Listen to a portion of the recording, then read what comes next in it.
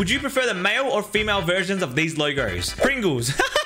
All right, we've got the male and female with the same hairstyle, but instead of the mustache, she's got like a ponytail, which is pretty cool. But in terms of design, I prefer the male one. The female one looks like a horse. DreamWorks animation. Oh, okay. This one's really close. I would not even be able to tell the difference here, but I do kind of like the female one a little bit more. There's a bit more detail to it, and it looks cooler. All right, we've got KFC. The female version looks canon. It looks like it was legit, but I'm sticking with the original. The female one, low-key, kind of looks evil. Okay, McDonald's. The M for men, W for woman. What? This one I'm not gonna pick because I feels like I'm picking sides. So I'll leave it up to you guys. Like this video if you prefer the M logo, or comment if you prefer the W. But also do both if you don't care. Which of these characters? Wait, what? My parents are not logos. I'm gonna have to. They both look so alike. But if I had to pick, it's gonna have to be my mum. No! You pick me! No, I pick mum. Why you not pick me? Because you're ugly, but. No, your mum ugly. What did you just call? Oh shit!